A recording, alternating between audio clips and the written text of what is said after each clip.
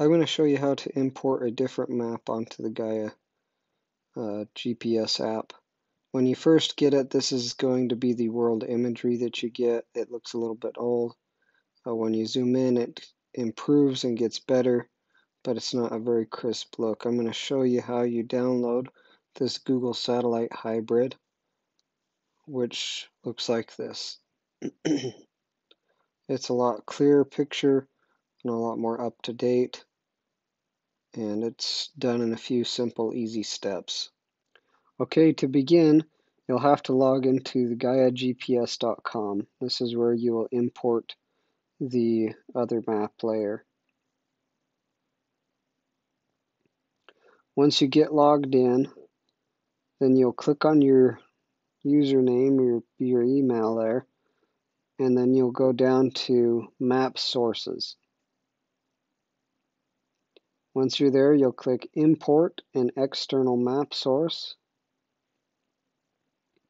And then here's where you'll give it the name. I like to give it the name Google Satellite Hybrid. That is the name that's closest to what the actual map is.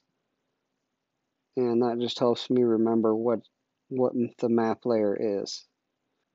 Next, you have to paste a link in here that will pull up the map. I will paste the link below in the comments so that you can have it, but this is the link that you'll want to use. So you'll copy that and paste it in here, just like that. All of these are other maps that come from this website, things to look at.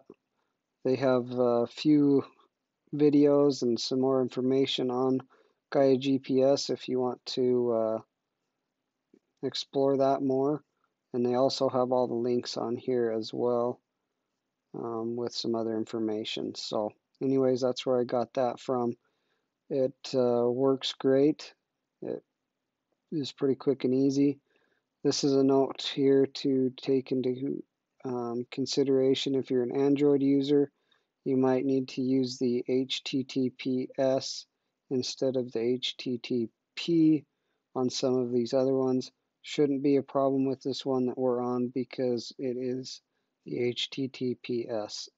Anyways, you go back to the website, and once you've done that, you can change your zoom in level. Now here you can see the different levels that you zoom in at. This is zooming in at 16. Now this won't really matter what you put it at, but I just like to put it at the most, so if I want to be able to zoom in on something really well, it gives me that ability.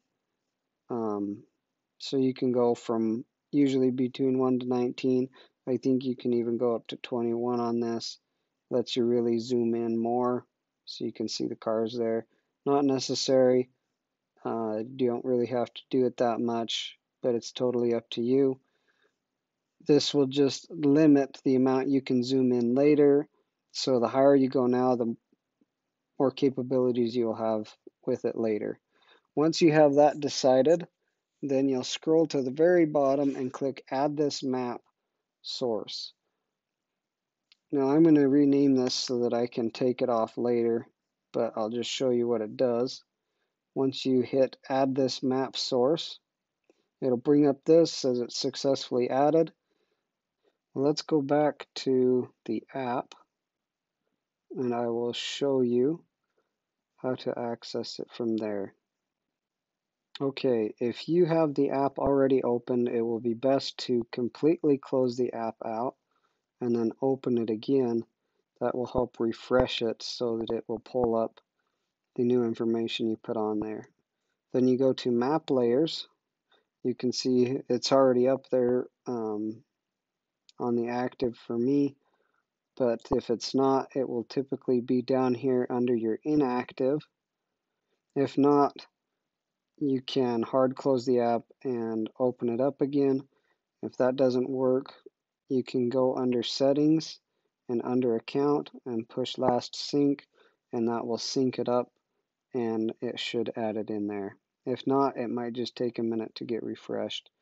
But that's how you'll get that in there so that you can have a better map instead of having this really old one that works but just doesn't look as good when you're zooming in and out. So that's how it's done.